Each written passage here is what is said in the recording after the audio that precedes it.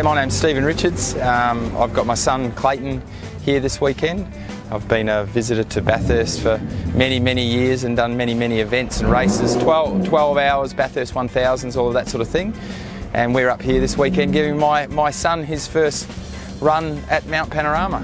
Well, I've been racing since I was about 13, 14 years old. I started in go-karts in junior category and worked my way up to a senior category in karts, and then it was only really last year that I started racing cars. So my father Jim had his first race here in 1974 in the Bathurst 1000 and continued to race here until 2006 at the Bathurst 1000. Then I started my Bathurst 1000 campaign in 1995 and had my last one in 2019. So I guess over that time we're pretty lucky as a family. We have 12 wins in the great race, and now I guess it's the old adage where your son follows your family business or interests. Oh, it's naturally it's something you would like to happen, but the kids, they take their own paths and they've got their own interests. But luckily enough, ours has the same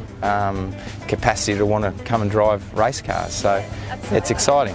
It's very surreal. Especially there's a lot of family history here, and to be able to drive this track is a dream come true, really. Yep. And yeah, look, it exceeds all my expectations. And what was your first life like? I couldn't believe it. Eyes wide open, and yeah, it was crazy. It was crazy, full on.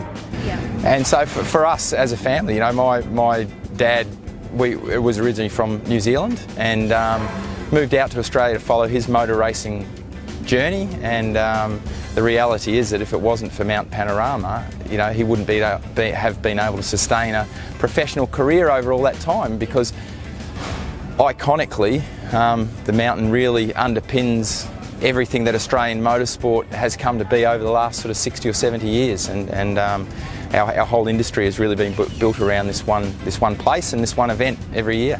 Only a couple of years ago I've realised what both my grandfather and dad have achieved here, and it's something really special, and something that you want to follow. Well, yeah, absolutely. Unfortunately, motorsport isn't guaranteed, but look, it's definitely a dream of mine to compete here one day. Yeah.